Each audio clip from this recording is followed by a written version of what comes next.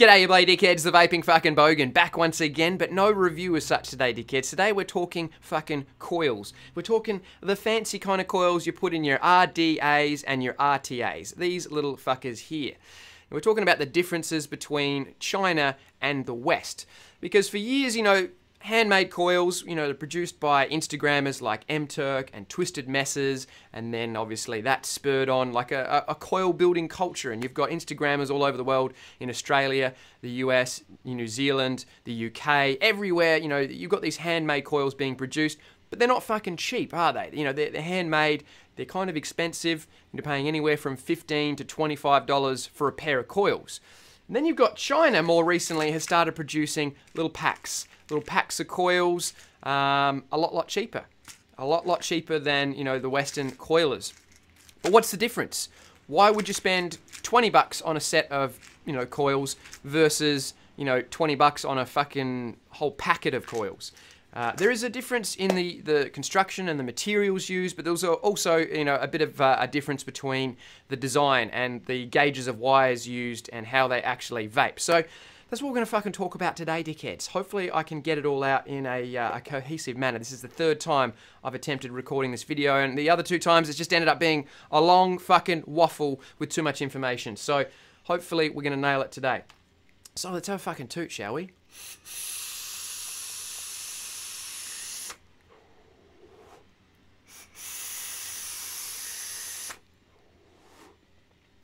And a swill. Gotta have your beer.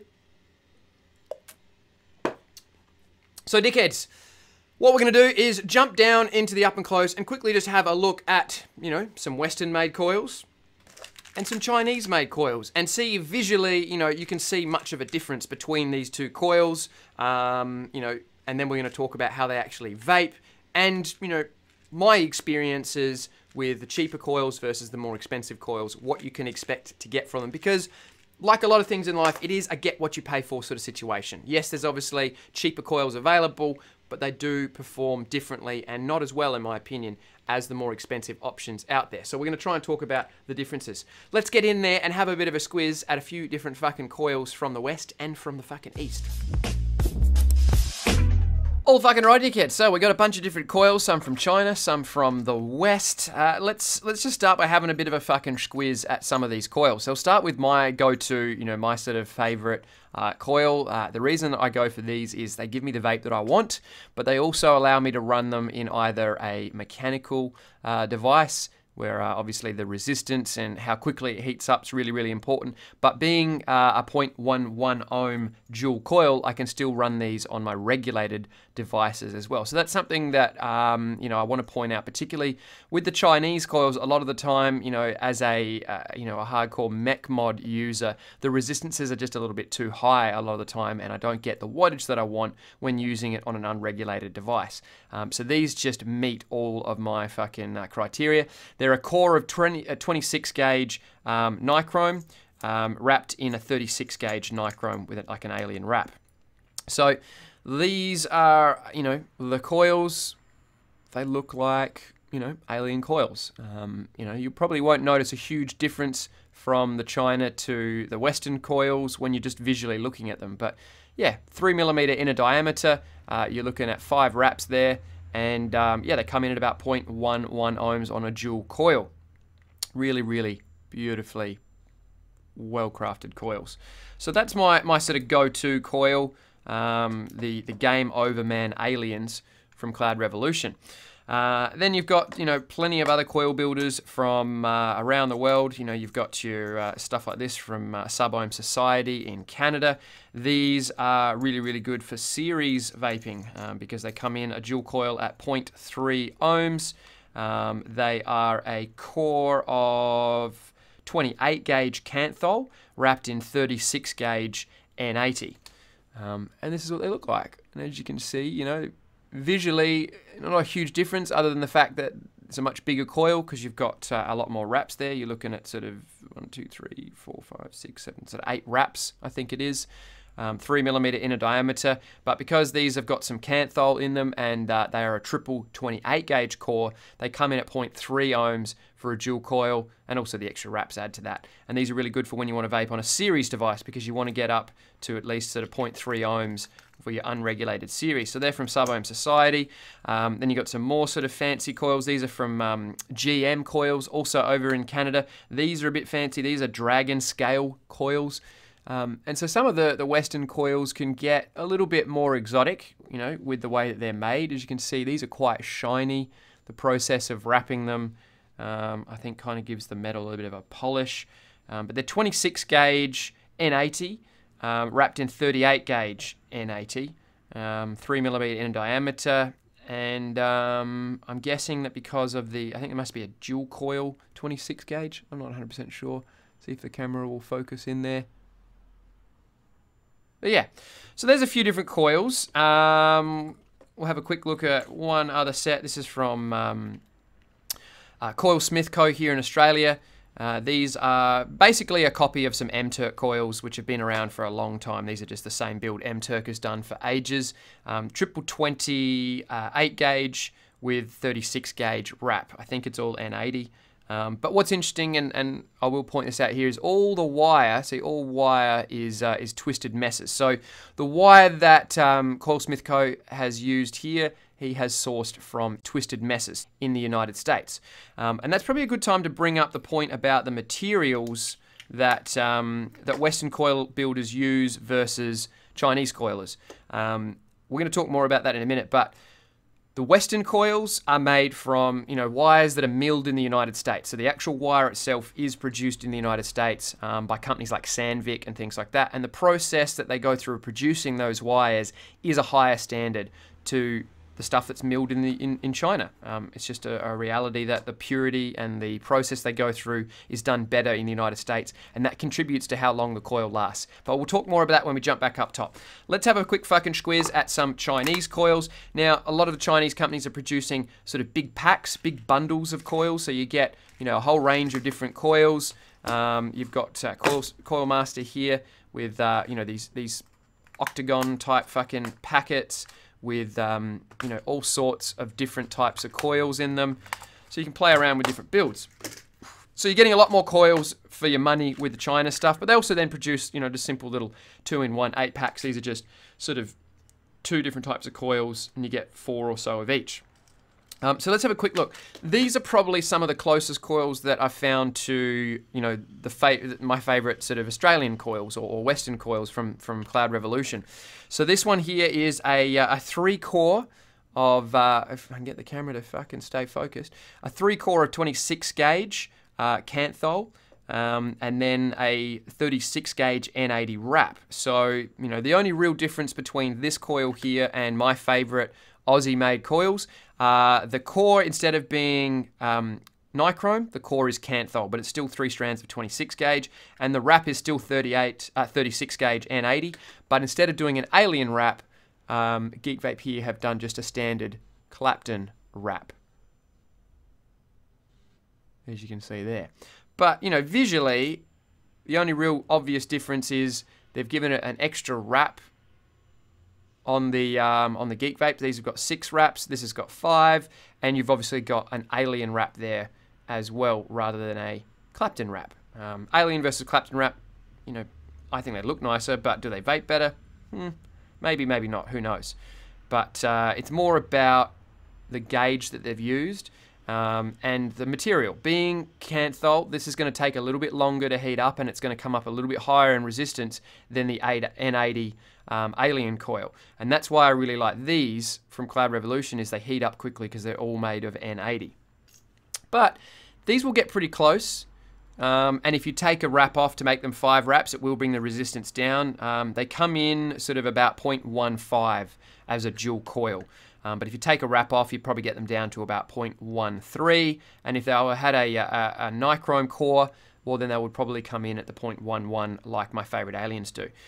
So that's, you know, that's a good example of something that's going to perform pretty closely to my favorite Western coil. But again, because of the choice of material, not quite as quick on the ramp up because of the canthol. And then you've got all these sort of other more fancy type options. And this is where China kind of gets a little bit, gets it a bit wrong, I think, compared to some of the Westerns, because they go and make some really fancy looking coils, but they don't really think about how this is going to perform in terms of heat and how quickly they're going to ramp up. Because basically this design here, they call it a Clapton helix coil. So it's sort of a Clapton and then, you know, twisted with another piece of wire. So as you can see, you've got like a really tiny, and I wish I had a macro lens, dickheads, I could really get in here and show you the different bits of wire that are in this coil. But essentially it's a really, really small Clapton that has then been twisted with a piece of, you know, single strand wire. That's what's going on here. So single strand twisted with like a Clapton, 28 gauge and then 38 gauge wrapped around and then paralleled with 26 gauge. So this takes a long while to heat up, and the resistance comes in at about 0.18 ohms. So again, dual coil, 0.18 ohms for my type of vaping on a mechanical mod. 0.18 is just going to be way too high. I need it to come down lower. What else do they have in these crazy sets? You've got some all sorts of, you know, interesting stuff. You've got some parallel builds. These are quite nice. I do like how they've crimped little things around the paralleled wires so that they stay together and they don't slip out. What else have we got in here that we can show you that's sort of interesting? There's another pretty big crazy one. This one's from Geek Vape. They call it a clapception, which I don't think is the proper term for this type of coil if you talk to the you know, Western coil builders. But yeah, clapception, again, it's like a 28 gauge piece of wire that's been Claptoned with 38 gauge, and then that has been Claptoned around some 24 gauge. So there's a 24 gauge core here with a very, very thin Clapton wire going all the way around it. But as you can see, it's very, very big and thick. Like, look how thick that wrap is on that wire there. It's going to take a fair bit of power to heat up. A dual coil's coming in at 0.28 ohms. So again, you know, more of your series type vape, big fuck off coils. So yeah, dickheads, there's a bit of a squiz at some of the sort of different coil options, China versus the West. As you can see, visually, there's probably not a huge difference in looking at the wire. It looks like silver, shiny wire. So what we're going to do is jump back up top and talk about performance and longevity and the stuff that you can't see, you know, in these coils and how that's going to translate into the performance. Before we do that though, let's have a quick little fucking squiz at how I clean up my fancy coils, how I get the best life I can out of them, and then we will wrap it all up, dickheads. So let's have a look at that. Rightio, so I've got some series coils in here sitting atop the Calisag. This is the Bonza RDA they're sitting in. And as you can see, they're looking pretty black and kind of crusty. So the first thing we want to do is get rid of the wicks. Rightio, so we've got rid of our cotton, and now we are ready to sort of pulse the coils and try and burn off all of this sort of black shit here. Now once I pulse them, what I like to do is give them a scrub with this little wire brush thing that I've got here. Now I believe this is like a suede brush. It's actually used for cleaning suede shoes, but any kind of metal brush like this is going to work well.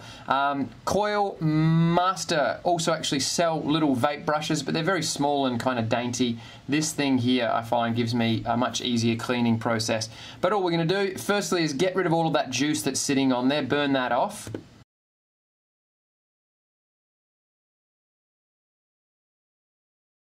And once we kind of loosened up all of that sort of gunk that builds up on there, what we're going to do is actually give them a bit of a scrub.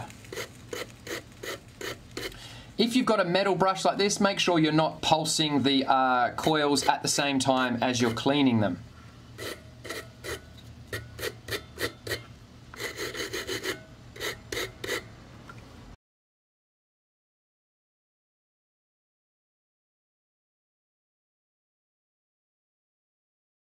And I want to try and get in down underneath some of those coils as well, try and get it from every angle.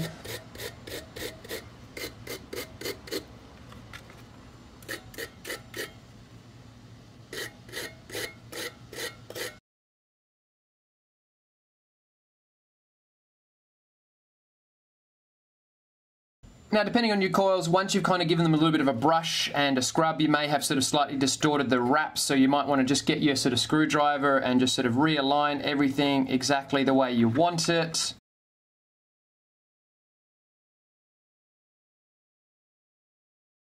And they're looking pretty good. I mean, have a look at the metal again, you know, after looking really black and grotty.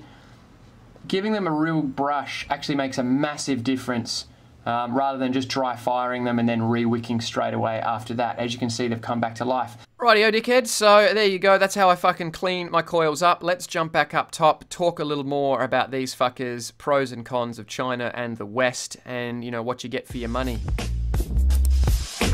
So there you go, dickheads. A bit of a fucking squiz at a few different coils from the West and from China, and you know, as you can see visually to look at in terms of the wire that you see there, you're not going to be able to really tell you know, the difference in materials and, you know, how they're going to perform.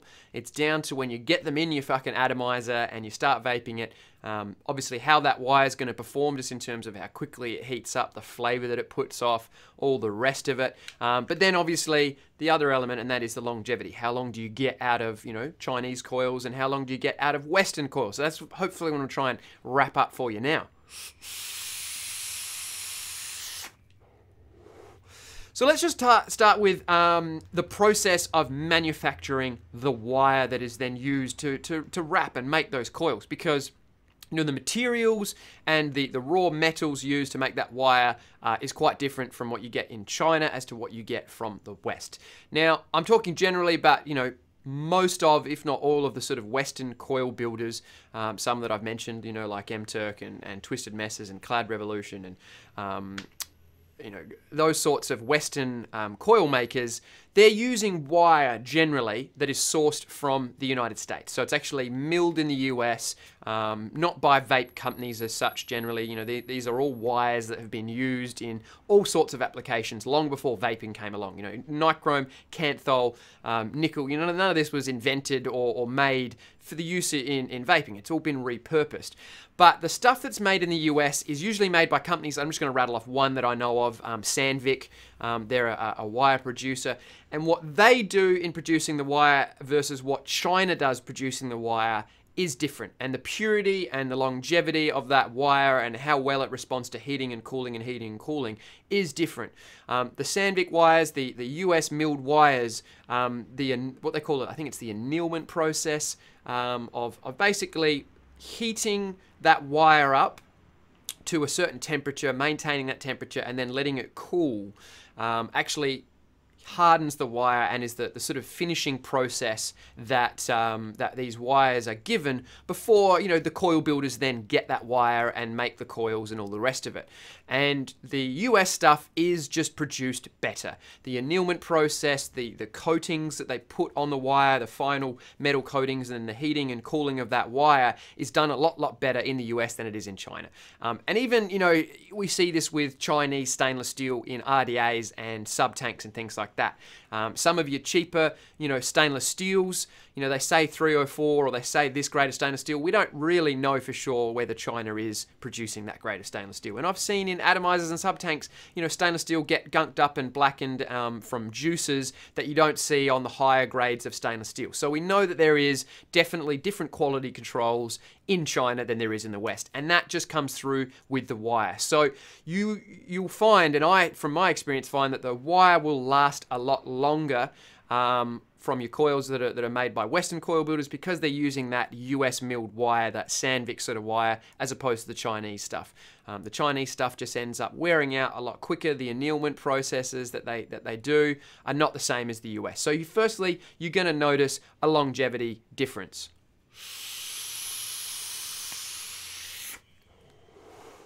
So from a set of Cloud Revolutions, my favorite coils, I will usually get 2 to 3 months worth of use out of them before that wire has been heated and cooled so much that it started to degrade. And that's what's going to happen to all coils over the, you know, your usage. You know, you're going to heat it and cool it, heat it and cool it just through vaping it. But then when you dry fire them to clean them up and then re-wick them, all of that is fatiguing the metal when wearing it out. And I notice that I get 2 to 3 months out of a Cloud Revolution pair of coils.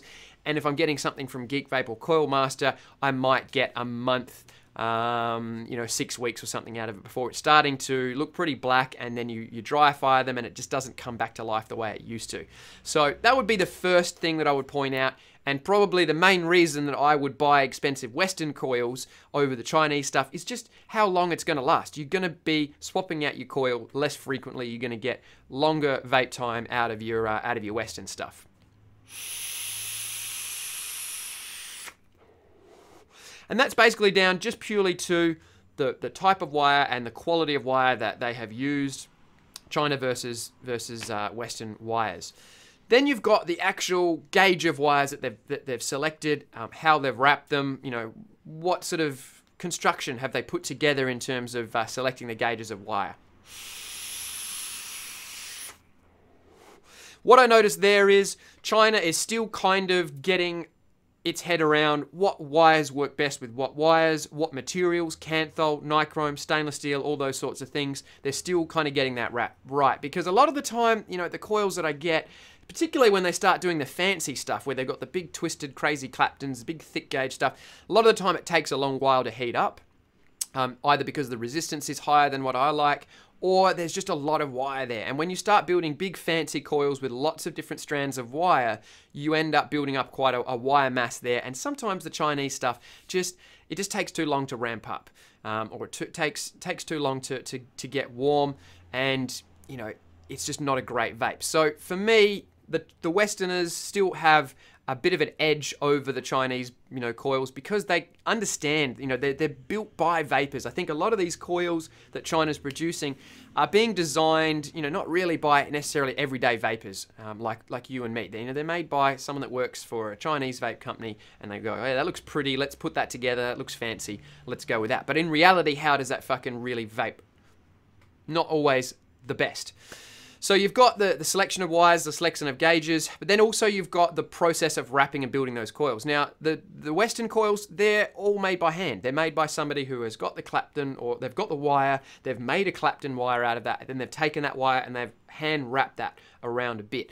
The stuff that you get from China, well, like everything in China, it's mass-produced, it's made on machines, and so I find that, you know, you get hot spots, you know, when you're strumming your coils to get them glowing evenly. I find you get a lot more hot spots with the Chinese coils. I'll also find you'll pop or blow legs a lot easier. So, you know, you'll be vaping, and then, you know, there's a hot spot, a build-up of power, you know, in one section of the wire, and that causes too much heat in that area, and it actually blows the leg, pops the leg out of your post hole, and your coil's fucked. That happens a lot more with Chinese coils from my experience than it does with the Western coils, because again, you know, the coils are wrapped by hand in the West. They're making sure that everything is even, and you know, you haven't got crazy build up of power in one spot. You're still going to get hot spots obviously with your Western coils, but I don't pop legs and blow coils quite as easily as you do with the Chinese stuff. So that's something also to take into account.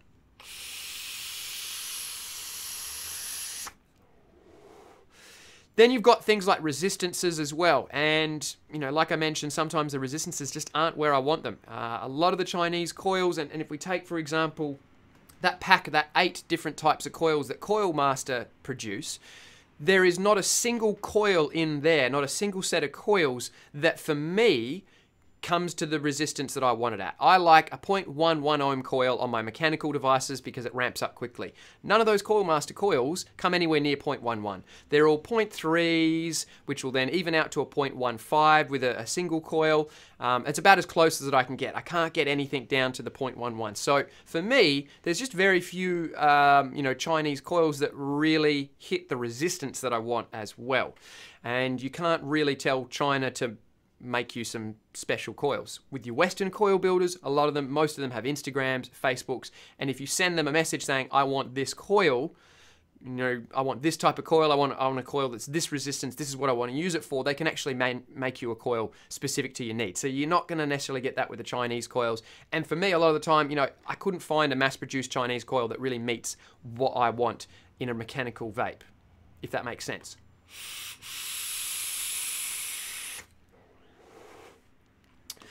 So yeah, I think that have I kind of covered everything I want to talk about. You know, you've got the materials that are being used, definitely better.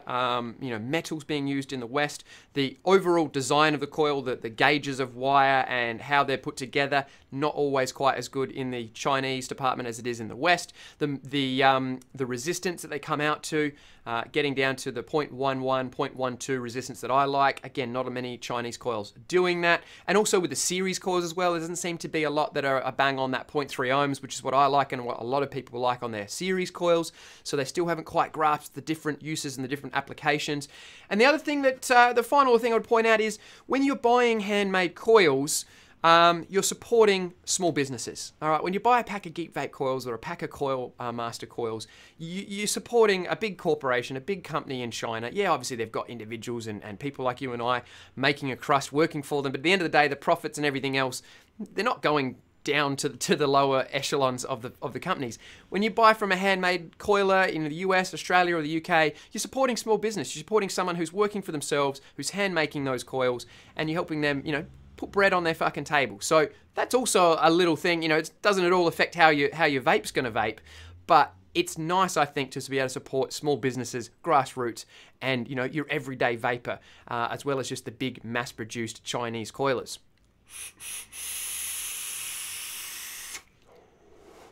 But price-wise, dickheads, there is a considerable difference. You can buy, you know, 10 coils from China for the same price as a pair of coils from the West. You know, you're looking at my favorite, you know, coils here in Australia are $25 Australian. Game over, man, alien coils, they're 25 bucks. They're not cheap. But I buy them, or I would recommend anybody who likes mechanical vapes picking up a set of those coils because I know exactly how they're going to vape. If I know somebody wants 100 watts on a mechanical device, they're going to get it from a set of those game overs. They're going to get the right resistance to get the right wattage, and they're going to ramp up quickly and all the rest of it. You know, the packs of coils from China, you know, your Geek Vape and your Coil Masters, you know, the 8 quad pack of octagon pack of fucking coils, you're looking at $25 and you're getting, you know, as I said, 10 times the amount of coils that you do from the West. Are they going to last as long? Definitely not. Are they going to nail the vape that you want? No. But you get a fuck ton of coils to play around with. So if you're looking at getting into handmade coils, or you're looking into putting fancy coils in your RDAs and your RTAs, and you're not quite sure exactly what kind of build that you like, well, buy some of those cheap Chinese coils.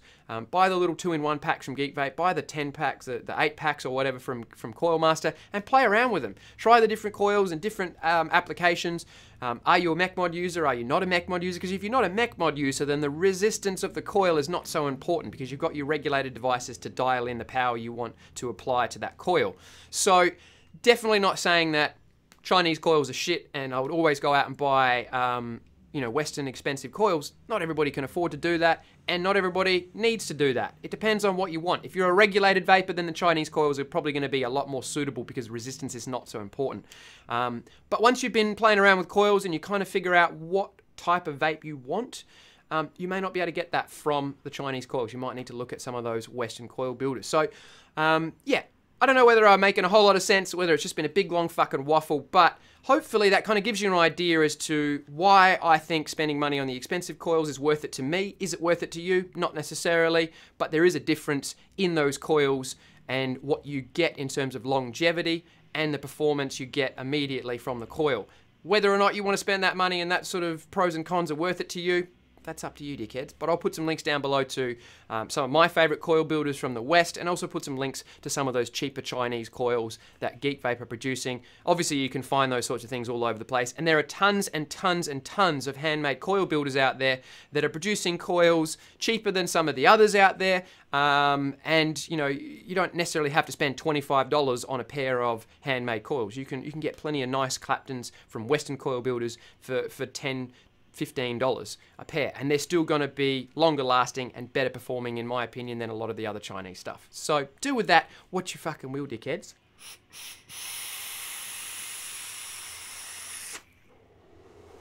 I think once you figure out exactly what kind of vape you like across the majority of your devices, and for me, I've found that a long while ago, and that's a 0.1 ohm Alien or Clapton coil that ramps up quickly. I can use it on my mechanical, I can use it on my regulated devices.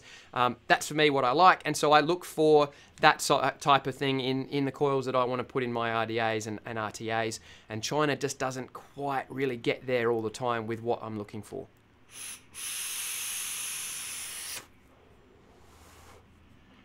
So the thing about wraps it up, dickheads. As I said, I'll put some links down below to a few different places, both West and Eastern coilers. I'll also include my usual Instagram and Facebook if you want to check out what I'm doing outside of the YouTubes. If you want to support the channel, then please fucking do. We're 100% independent here. I don't accept funding, sponsorships, or affiliate links. So yeah, hit up my Bogan Brews juice line down below or my Patreon page. There's prizes and there's giveaways and there's content you won't see here. And all that keeps me doing my fucking thing. But if you can't do any of that, that's all good. Just sit back, sub-ohm your fucking dicks off, sub-ohm your fucking tits off. But above all, dickheads, stay off the bloody stinkies. It doesn't matter whether it's a fancy Western coil or a cheap Chinese banger, as long as you're not on the fucking stinkies. That's what I'm fucking here for. Cheers for tuning in, and cheery fucking O.